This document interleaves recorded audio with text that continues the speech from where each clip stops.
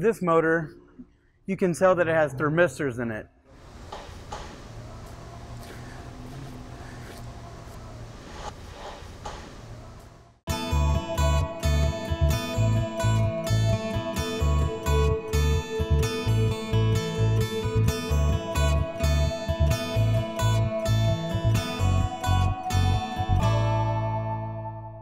When taking data on an incoming motor, it is very, very critical that you look at the leads, peel them back a little bit to see what's behind the sleeving.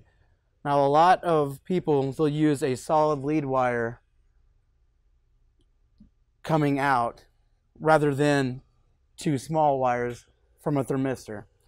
Now, since we identified this as a solid lead underneath the sleeving, we're going to trace it back into the frame until you see where the insulation ends to properly identify what exactly it is. This is your thermistors coming back into one solid lead,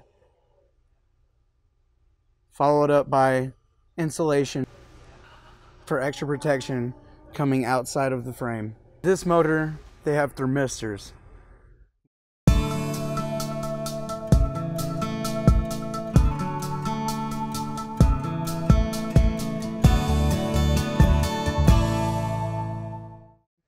So when you install the RTDs, we're going to put 2 per phase, 3 phases. So we're going to put 6 in.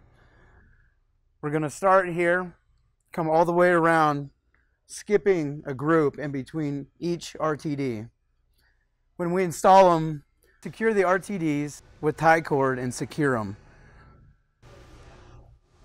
So once we get all of our RTDs installed, we bring them out through the box, or you can keep them on top since it's open, and you can go through simply with an ohm meter and you can check your continuity to ensure there's no damage that occurred during the installation process.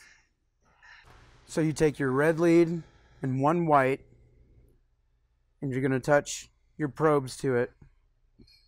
You're going to set it on ohms on your meter. And we are getting 108 ohms. Now, to make sure that's correct, you'll take your probe and you'll stick it to your other white one, and it will light off or give a beeping sound.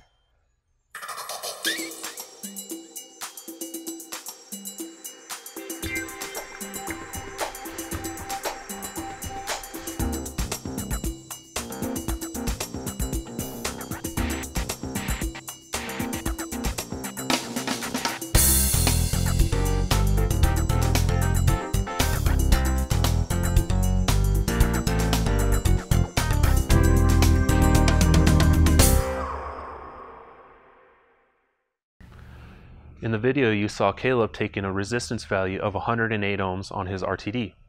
First, you want to grab your temperature gun, measure the temperature off of the RTD where it was placed on the windings. Then you want to grab your RTD book, locate the value of 108 ohms, convert that to temperature. Then your RTD should be reading the same temperature as you took with the gun.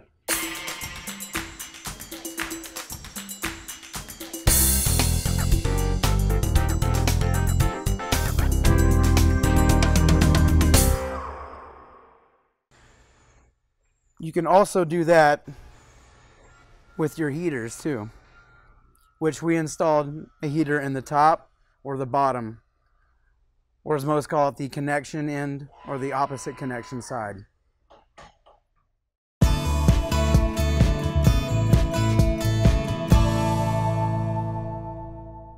Bearing RTDs come in standard oversized lengths and must be customized.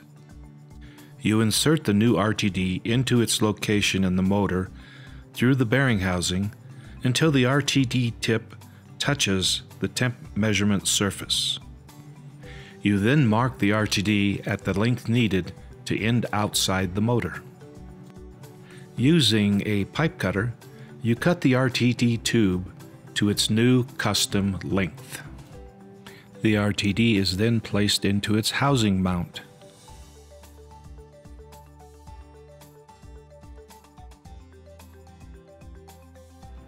The housing mount is then screwed into the housing.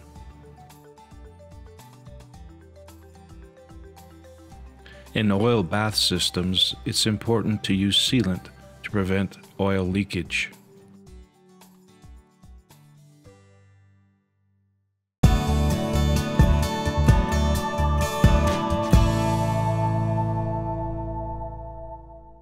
Hi, I'm Marvin with Reed Electric and Field Service, and today I'm here to show you a different form of installing stator and bearing RTDs. As you can see here, we have our 6 winding RTDs, 2 per phase, and we also have our bearing RTDs, 1 on the lower end and 1 on the upper end.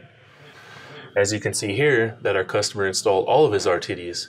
He installed 2 100 ohm platinum RTDs, 1 for the upper bearing and 1 for the lower bearing. He also installed 6 winding RTDs, 2 per phase, and he also installed his heaters. That way, when his motor is not running, he can keep all possible moisture out of his windings.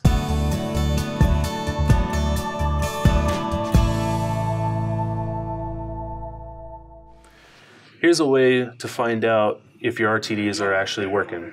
First step, you want to grab a multimeter. Second step, you want to set that multimeter to resistance. And then you want to check both your winding and bearing RTDs.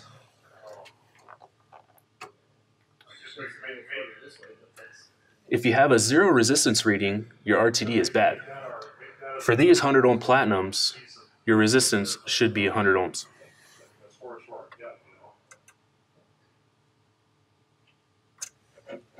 Everything is good.